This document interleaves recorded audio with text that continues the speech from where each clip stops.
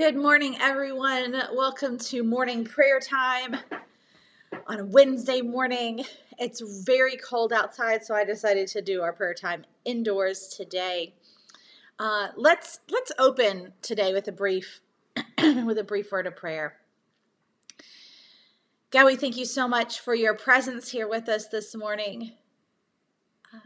Through everything that we do today, help guide us towards you, Lord. Reveal to us your goodness in the world and in ourselves. It's in your holy name that we pray. Amen. So, I'm going to try and tackle a pretty deep theological topic in 10 minutes during our morning prayer time. So I had somebody that called the office this week that is thinking of joining the church and that had some questions, like theological questions, right? And so we got into a discussion. And one of the questions that they asked was on this idea that humans are completely sinful, completely evil, and until we turn to God, that we can do no good thing. And so, in which is a fancy term. Let's see if I can get it up here. The fancy term is total depravity. They had questions and concerns about this and didn't like the emphasis that a lot of times Christians place on this, like vilifying humanity, vilifying people, and I can totally relate to that. So I wanted to talk just a little bit about this, because I think it matters in how we pray and stuff too, and how we understand God's work in our life. So several scriptures. First is, protect me, O God, for in you I take refuge. I say to the Lord, you are my Lord. I have no good apart from you. So this is one of those scriptures that leans towards this understanding that I have no good apart from you. And we're going to come back to that. Jesus said, I am the vine, you are the branches. Those who abide in me and I in them bear much fruit, because apart from me, you can do nothing. So it's another verse that has this kind of the same idea that we can't do anything good apart from God. But here's the thing, and one of the reasons why I wanted to talk about it this week is I think Candace is going to touch on it a lot more in her sermon on Sunday. I think I don't know her sermon, but she's preaching on Genesis 1, including this, the end of Genesis 1. God saw everything that he had made. This was right after God creates humanity. And indeed, it was very good. And there was evening and there was morning the sixth day. So this understanding, one, is that God, all of God's creation is good.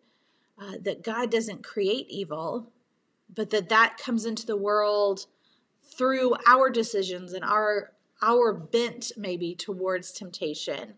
But here's the thing. When we go back to this Psalm 16, or Jesus' words about being the vine and the branches, it says, I have no good apart from you.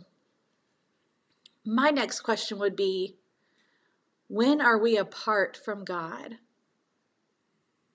Or maybe in the words of Psalm 139, where can I go from your spirit? Or where can I flee from your presence? If I ascend to heaven, you are there. If I make my bed in Sheol, you are there. In other words, we could say that we can do no good thing apart from God. And I can get behind that, except that when are we ever fully apart from God? In Wesley's terminology, he used this word called prevenient grace, that God's grace and God's love is extended to us, is with us, is present with us from the very beginning, before we know who Jesus is. And Jesus himself said things like, There are going to be many who call me Lord, Lord, and I will say I didn't know them, because they didn't feed the hungry and clothe the naked. And there will be those who did those good works, and I will say to them, come, you are, take a part of my kingdom. And they will say, when did we do these things? When did we call you Lord, basically? And he'll say, anytime that you did these things. And so there's an idea that's ruminating in the back of my mind, right? That if we define God as goodness, as love, then any time that we are being loving or good, God is with us, right? Like any time that we are sharing or healing or comforting or being kind, like those things, that is God in us and with us, whether we know it or not. And that God is never completely not present. Like God is always with us, always. That there's nowhere that we can go that God is not. So that brings me to how we pray then, right? Because we do have that propensity in ourselves towards evil, towards temptation, towards the flesh, if you will, in Paul's terms, I suppose, right? And Paul himself says that he does things that he doesn't want to do all the time. And I can relate to that too. Amen. Right? We do things that are contrary to God all the time. All have sinned and fallen short of the glory of God. And yet, God is still with us. God doesn't give up on us. And we have the free will and the ability to choose good. We can't choose it apart from God, because God is the goodness. Like we can't choose good and not choose God, at least in my understanding. So as we pray this morning, I hope that we can lean into the understanding that God's creation, including you, including me, that we were created good, and that God is with us, and that God desires for us to choose God in all that we do. And God helps us to do that.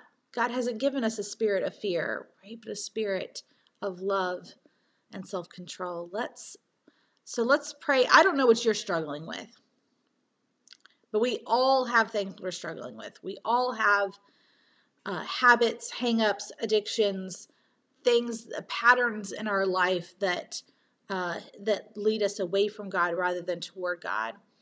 And so I don't know what yours is, what you're struggling with, but God is with you in that.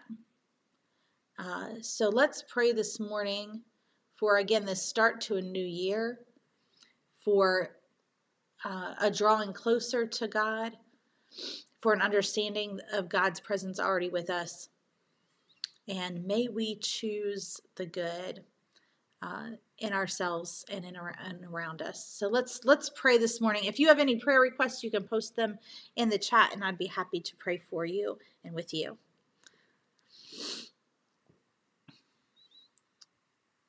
God, we thank you so much for all that you have created, for the goodness of it, from the beauty of nature and this planet, to the beauty that is each of our bodies, to the beauty that is your church and community, and when we come together in your name.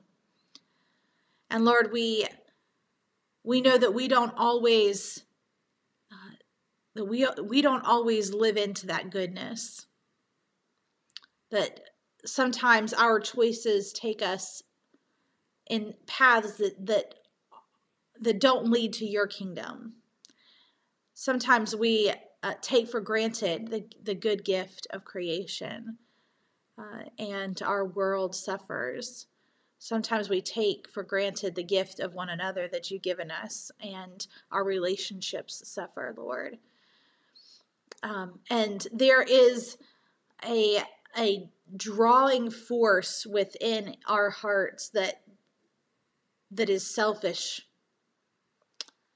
And Lord, we pray today that we would be able to lay that aside, that we would be able to be fully connected and present with you today, that we would live into the goodness that you have created for us to do, the good works that you have planned from the very beginning. Help us to bear good fruit of love and kindness and joy and peace, gentleness and self-control, faithfulness. Lord, all of these things that are the good things that you grow in us. Help us to open ourselves to the work of your Holy Spirit in our lives today. Help us to be fertile soil for those fruit to grow. And Lord, when we are struggling, when we don't know how to pray or what to do to rid ourselves of the temptations or the habits, the things that can sometimes just have such a grip on us, Lord, help break those chains of slavery to sin. Apart from you, we can do nothing, but you are never totally apart from us. You are here with us, Lord. Give us your strength today. Give us your peace and your love and your focus. It's in your holy name that we pray. Amen. God bless each of you today. May you go in peace and hope and joy and love as you start 2022. Y'all, we are here. You made it. Good job. And I pray that this week and today are days where you can connect ever more closely to God and God's path and will for you in your life.